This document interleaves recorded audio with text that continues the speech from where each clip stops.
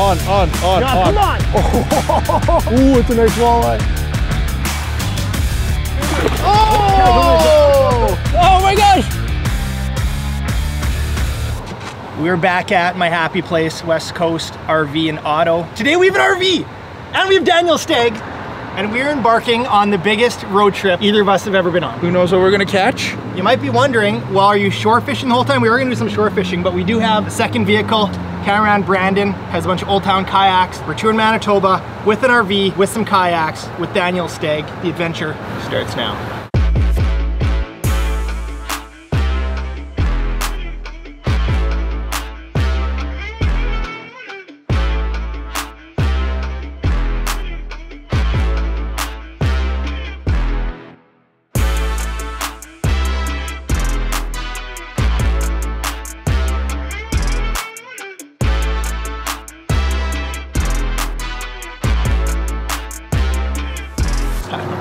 That's my first time towing a big trailer. I honestly can't even tell that I'm towing with this truck, which is pretty impressive. Burns a little more gas, but anyway, stopped at Subway. We were 1.5 hours, 2 hours from our destination of Mississippi Campground. Some campgrounds are closing already at this time of year. It's early October, but it's nice because we didn't really have to book ahead.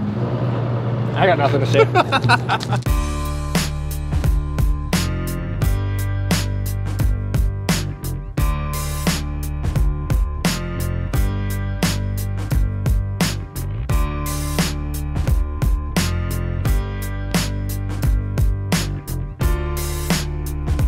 We are at Mississippi Campground. It's been a couple years since I've been back, but now I'm gonna attempt to back up a 27-foot trailer, and if I crash, hopefully West Coast RV has insurance.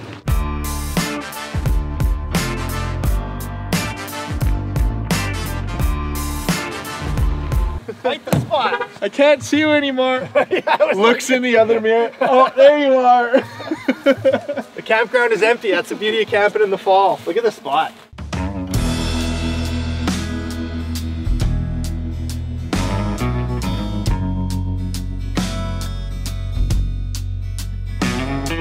All right, this is a pretty sweet spot. 40 bucks a night with water. Wi-Fi? And Wi-Fi apparently. I might be an RV person after this. Stabilizer.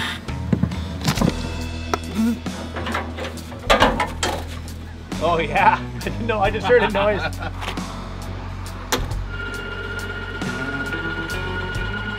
We're gonna give you guys the full tour, but we're gonna go to Lake of the Prairies and chum for some carp. I haven't carp fished in a while, and I'm reliving some memories of a red char swing. Daniel said I could put duct tape on them. Okay, should we roll?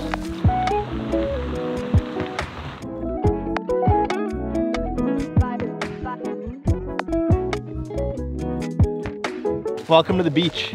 Well, I think what we're gonna do today, since I can't throw the corn far enough, we're gonna get the Old Town kayak and strap. I'm gonna just go out by myself and throw a bunch of corn out, and this is where we're gonna come fish tomorrow. This is a very, very fishy lake. Big walleye tournament happens here. The biggest carp in Manitoba, as far as from what I've seen. Big walleyes, big pike. But we're seeing bait dimpling everywhere. Oh. Oh. Yeah, help, yeah, help out.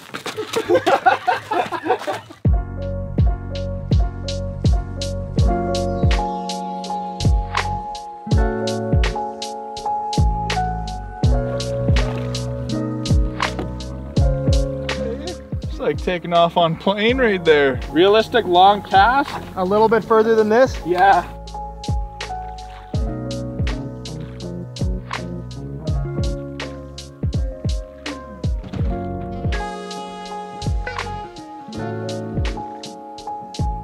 What are you seeing in the finder there? Beep, boop, beep, beep, beep, beep, beep. Lots of carp. May as well cast out for a little bit and see. There's always that excitement the first night where you're not getting things rigged up properly. You're scrambling to get a line out. Feel like a kid all again, Daniel. Brandon's gonna do some fishing too. Brandon's never caught a carp before. Daniel's never targeted carp before. You know what they say? It's not the destination, it's not the journey, it's the company.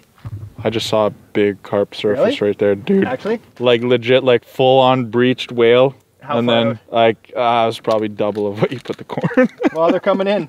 They're coming in, they're moving in their, what do we call schools of carp? Pods? Yeah, with carptivity. So we got your basic slip sinker rig. We got a little walking sinker. This is a, what does this even say? 3/8 ounce, 3/4 ounce, 10-pound fluoro. And then we will rig up hair rigs tomorrow, but we're kind of in a rush. Teach you all about hair rigs, but just a bunch of kernels of corn on an octopus hook. Now we're gonna cast out as far as we possibly can. You said you want me to cast just for maximum distance. Show us.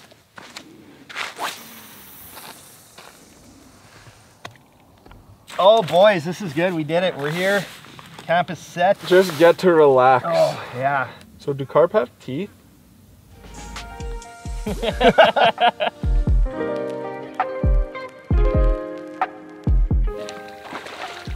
Woo-hoo-hoo! Did you hear that? Did the mic pick that up?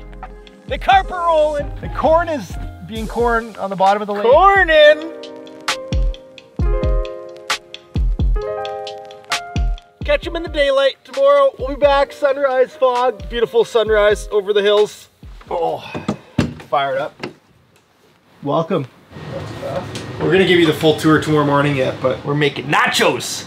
Well, Daniel requested nachos, and I said, how much? And he said, as much as you have. A lot of nachos going in tonight. I got nothing against camping, but like, not having to worry about bugs and sand, and I could get used to this. Like this is like luxury to the finest. Tell me when to stop, Daniel. This is like Olive Garden. Just say when. When?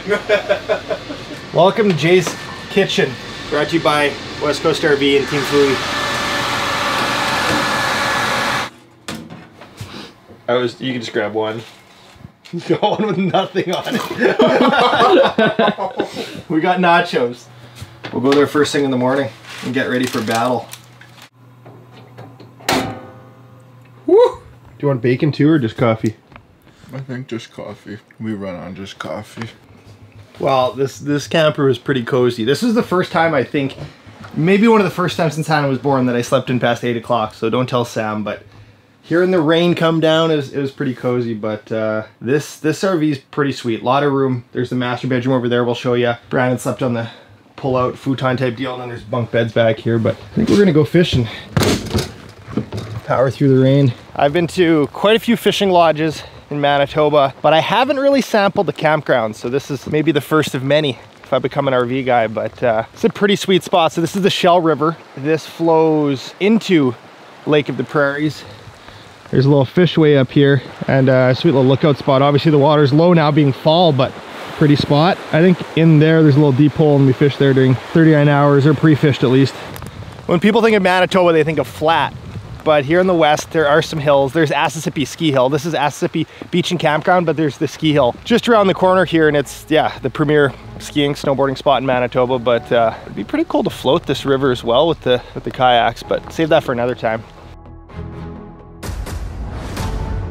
She's secure. The prowler will stay, but we will go. Let's go do this.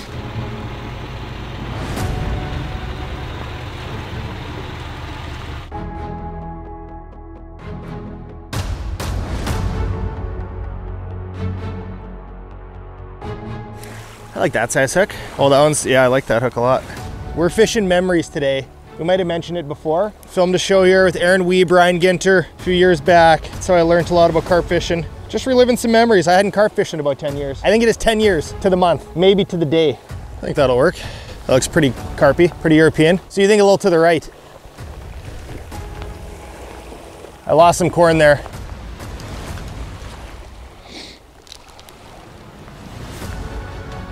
On. No, come on. On. Nice. First carp, baby, Manitoba, Lake of the Prairies. The RV road trip begins with Daniel Stegg. Dude. Oh, that's good. Run, just run. Oh, I'm happy. There's too many carp surfacing for this not to happen. That's 8-pound braid.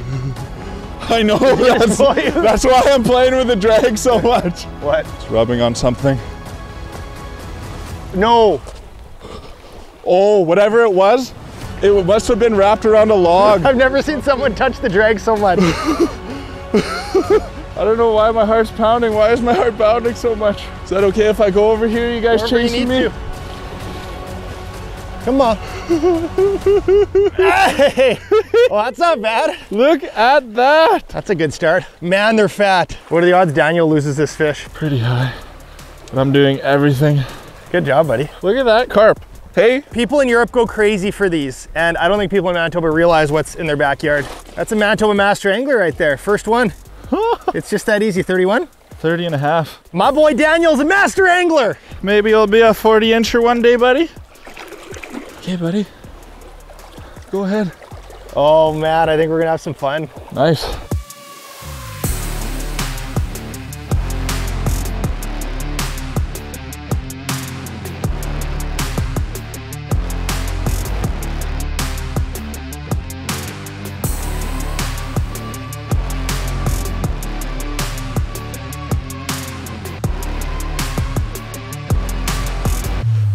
When he did pick it up, I was like, was that a wave hitting my line, or was that him? Gave him a little bit of slack and he just started swimming away and didn't even set the hook, just tightened the line. Into him. All right, this is the rig, the bolt rig. So basically the weight doesn't slide, it stays fixed. I got a 3-way swivel.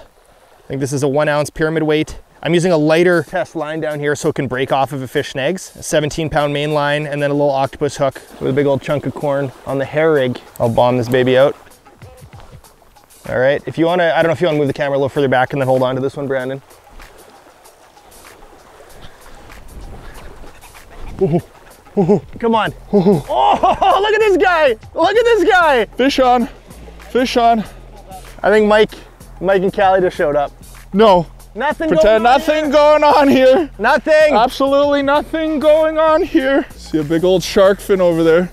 Can you hear this? Screaming right now. This is insane. Oh baby, the guy was screaming. He just went for like a 5-kilometer jaunt down the lake. Look at the weight. Look at this guy wearing shorts. Look at how far he is behind the weight. Okay, he's right here, but he might take off again. Oh, that's pretty big. Oh no, oh no. Oh. Yes! Woohoo! So we're using small hooks. Little octopus is probably size 1. Barbless, I'll say 33, 32. So cool. It seems like there's just endless amounts of carp out in front of us. And today's a good day for shore fishing. Another 31 incher. That's only a ½ an inch bigger. Maybe, yeah, same 31. This is quite the morning. Bye, buddy.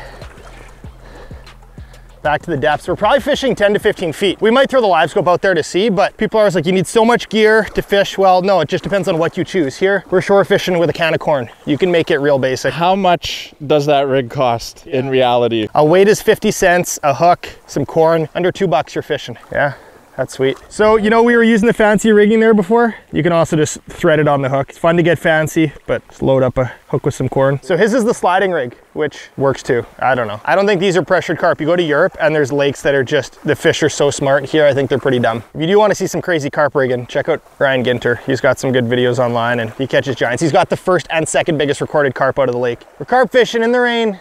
Mike and Callie showed up. They're not mic'd up, but his name is Mike, so he's always mic'd up.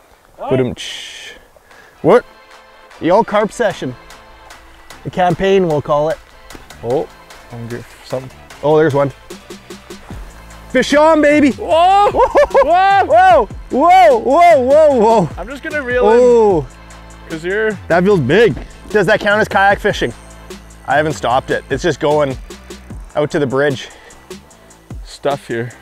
We're using pretty much walleye rods. I know there's lots of specialized carp gear and I would like to get some, but this is a 7-foot medium light Daiwa cage with a 2500 Daiwa Procyon, I think it's pronounced. I grew up fishing for carp in the Altona Nature Pond. Really? Like 15-inch carp. That's what I did more of than anything. And now here we are 40 years later, like the prairies. This fish is right by me. Yeah, that's pretty big. I'll just start walking him backwards. Nice. Ooh, that's a big boy. Ooh, that's a big boy. Wow, that's the biggest one yet. Hook's gone, don't even know where it went. Look at this beast. Beast of a Manitoba carp. The RV road trip's off to a good start, boys and girls. I'm shaking. Oh man, those big lips on that baby. 32. Wow, day made. That's it. Let's go back to the camper. Let's go home. We're done, we're going home.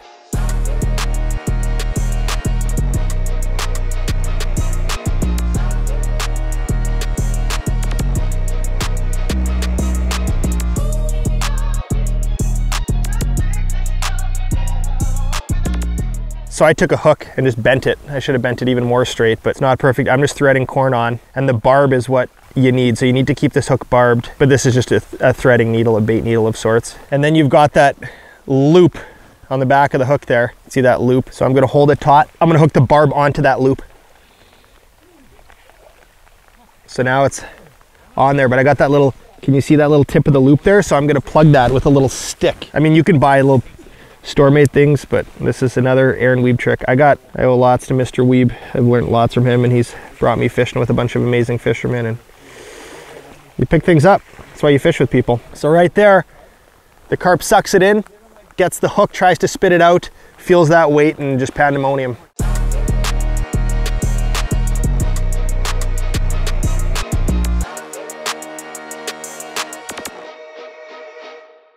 So I'm just like, I can kind of feel how long it takes to sink how deep it is. And this is just from doing it a bunch, but I mean, I'm guessing we're around like 15 feet deep out there. So I'm just holding this on a taut line, and that fish just picks it up and starts moving. Like, he's already pretty much hooked at that point. You don't need to do a big hook set with that. They have such soft mouths. It's something about carp, like some of the softest mouth tissue. So you just start reeling and the fish is hooked. Mike's never caught a carp. Callie's never caught a carp. So this is your first time actually targeting carp, Daniel? Oh, 100%. Should have brought the RV right here. Had the awning, be barbecuing, tunes blasting, little coffee brewing. Thank you.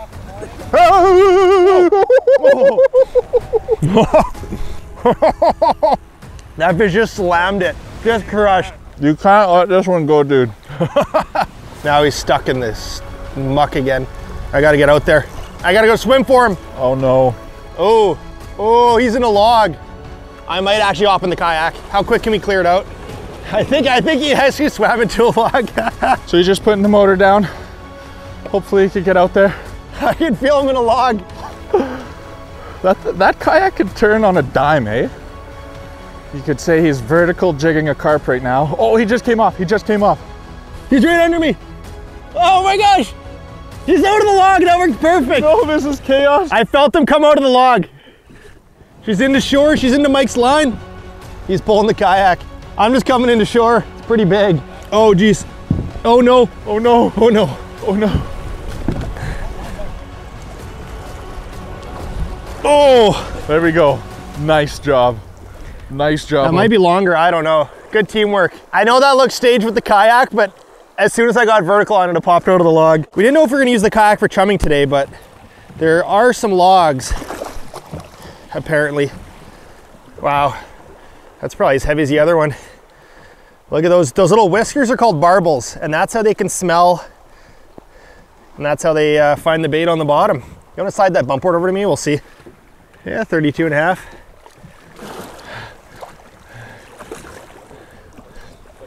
I don't know what to say. That was fun. That was fun. It's always the crazy moments that make the best memories, you know? Lines getting tangled, carp getting ran into logs. Good thing I was sitting in it. That worked out good. This is a little three-way swivel versus the old slip sinker showdown.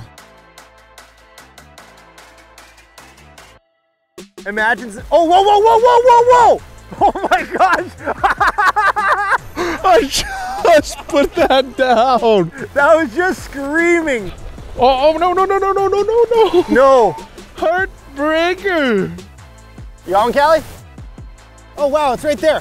What is that? Get him, Daniel. Nice.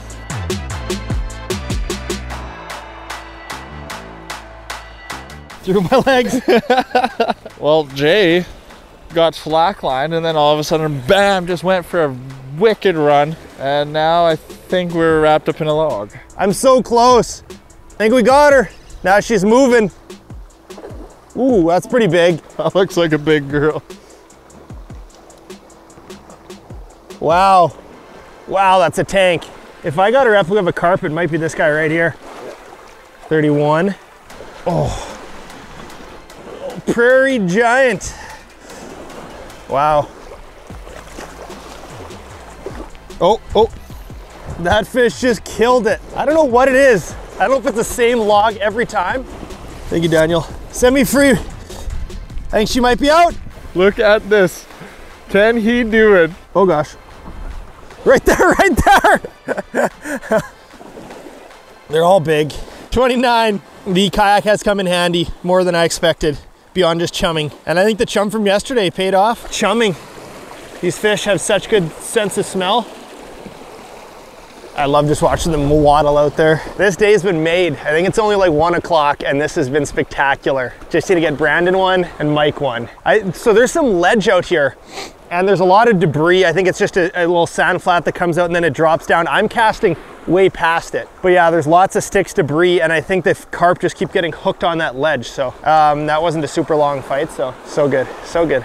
Should see what I got for master carp if I have my specialist. I feel like I must. Oh, I need one more carp for my specialist. Well, I mean, I had one and I got 3, so I need one more today. Okay, well now I'm serious, boys, girls. I only had 1 master carp entered and I've got 3 today, so I need one more. Whew, my heart's pounding all of a sudden. Knees are weak. 5 trophies of the same species, you're a specialist. You get a pin, eternal glory. Just kidding. I think the key is holding your rod, Mike. I said I think the key is holding your rod. Still having fun? Your feet are pink, Mike. That's not healthy. They're changing color. You're crazy. I can't imagine being in shorts right now. This is it. This is the count. This is the one?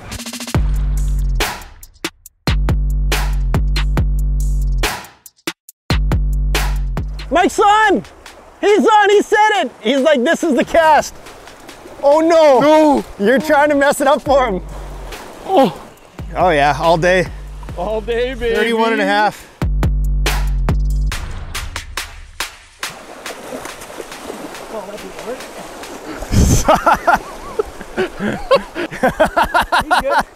Mike's first carp and it's a trophy. Boom.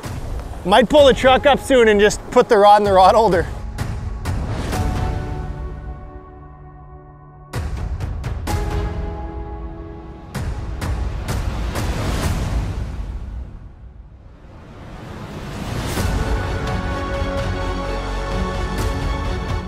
It might be up the edge, it might be up the ledge right now.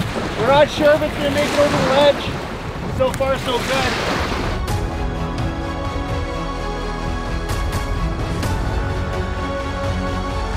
And we gotta go. Oh!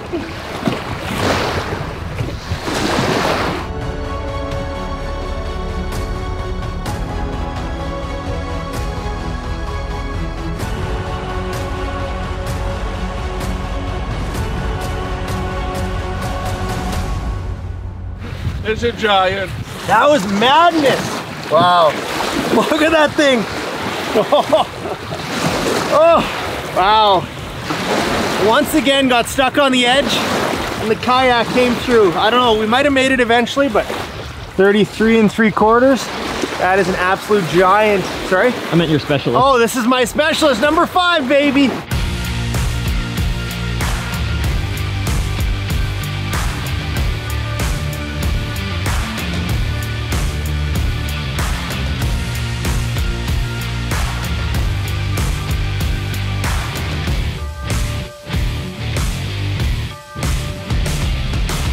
Number 5, baby. That was my 5th. I've probably caught more than 5 trophy carp because I know we caught a couple here years ago, but once I looked up in the book, I was like, okay, I need to get 4 today. Once I had 3, so that was the 4th 4 in one day. Crazy. The kayak was kind of just there for chumming, and it came in way more useful than I expected, so pretty neat. I mean, obviously shore fishing is the easiest way to set your bait, to detect the bites, compared to bobbing around on the kayak in a situation like this, but that worked absolutely perfect, and that is the perfect way to end the day. And we're gonna head back to the RV, reminisce, dry off, eat some food, and plan part 2 of our adventure. Thanks to West Coast RV, Team Fui, Hunt Fish MB for all making this possible. That's all I got.